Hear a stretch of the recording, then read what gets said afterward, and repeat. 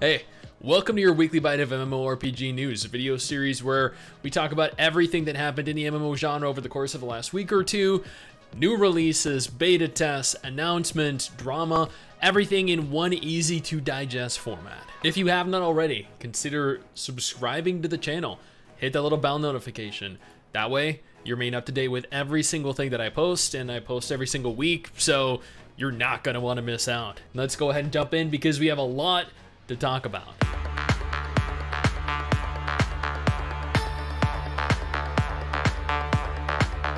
Let's start this off with Skyforge.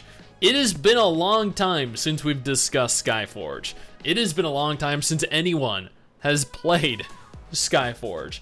Yet the devs have gone on to promise that in spite of their long silence, development for the game continues. This is great news for all, what, 3 people that actively play the game? Tombstone is a brand new 2D pixel art MMO that is confirmed to be releasing before or during December 2024. Apparently, this is similar to 2 games that I have played, Tower of Fantasy and Fractured Online.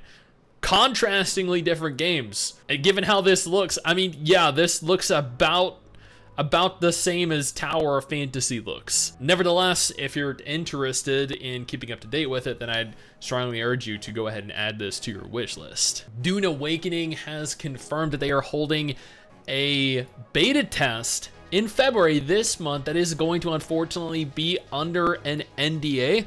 This is apparently the largest test phase they have ever had. Unfortunately, since you can't actively disclose anything, I've chosen not to apply for it because, I mean, it's just a waste of my time otherwise.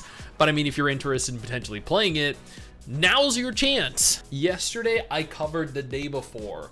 The reason being, it came back briefly for like half a day. Interestingly enough, this turned out to be a scam. This was done by a singular person that cloned the original day before Steam page, took their ID, took their information, everything about it, and relaunched onto Steam as a buy-to-play game with a $6 price tag. There were dozens of people that purchased the game, that jumped in. Apparently, from what I've been told from MXZ Studio, what they actually did was they downloaded his demo and they uploaded his demo to Steam. I went through this. Apparently the original game was Carrot the Cat, and then they changed to lastwhisper.exe. Last Whisper was actually a game from MXZ Studio. This whole thing was a gigantic mess. It was hilarious, and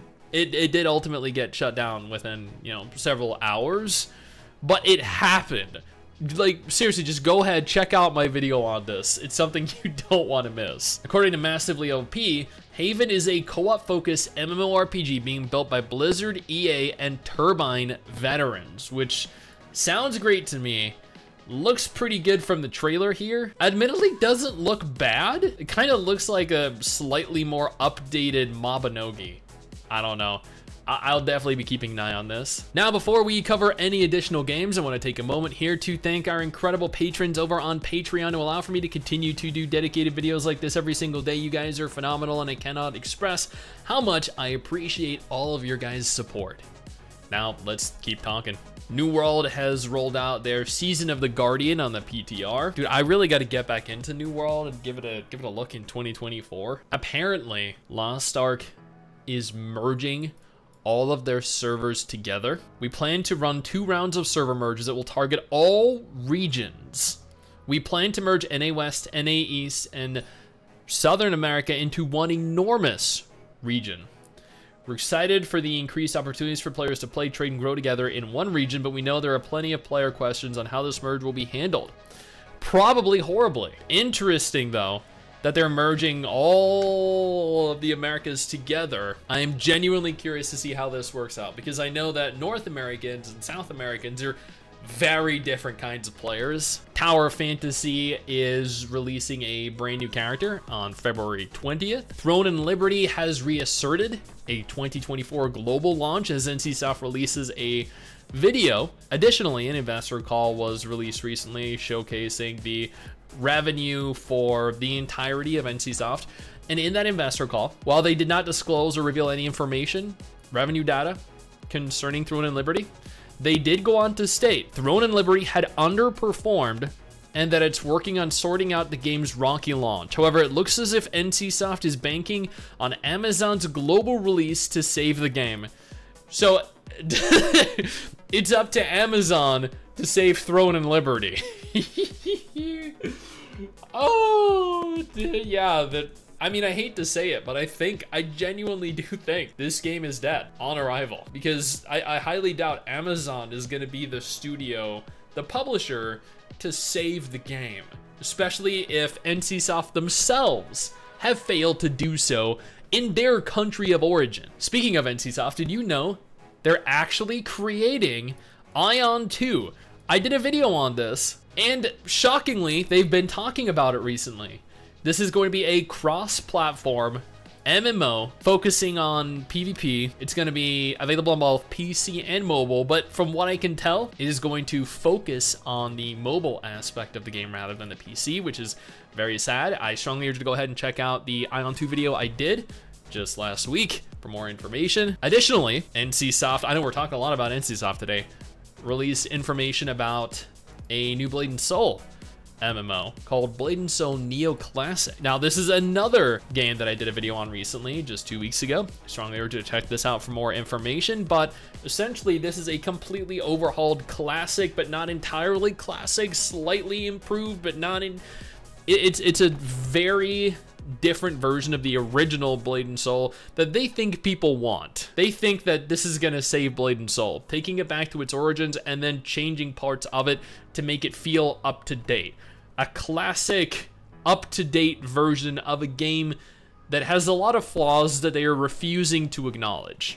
We're off to a great start. Again, check that video out if you're interested in Blade and Soul Neo Classic. Terrasland talks in-game economy and business model. Oh, yeah, this is gonna be good. They will not sell any pay-to-win items, but they hinted at the ability to purchase in-game currency that can be used to purchase crafted items. So you can purchase in-game currency. So in-game currency is going to be essentially useless. They're going to offer a subscription for players. This is news to me. And a battle pass as well. They are trying to milk players for as much as they possibly can with this game. And it's probably going to work for a little while at least. Scars of Honor is a brand new upcoming MMO. I think, if I recall, it is confirmed to be releasing at some point in the next couple years. MRSSTIX and I were flown out to Bulgaria to take a look at the game. We live streamed the alpha test recently, like literally just last week. I'm doing a dedicated video on my experience in the alpha test that should be coming within the next week. Most importantly, they are holding a Kickstarter right now. And I don't typically endorse Kickstarters, and I'm not technically endorsing this one either, but if you're interested, they are holding this. It is open and available. I know Callum recently did a video going over whether this is a scam or not. He discussed in quite a bit of detail what the Kickstarter's goal is, what the purpose of it is. I strongly urge you to go ahead and take a look at his video, or just wait until my video comes out at some point in the next week or two. And that is it. That is everything that mattered in the MMO genre to me over the course of the last week or two. Now, if none of these games are of any interest to you, absolutely no problem. Got you covered with 2 different videos on screen right now, and hopefully might satiate that thirst you have for something new.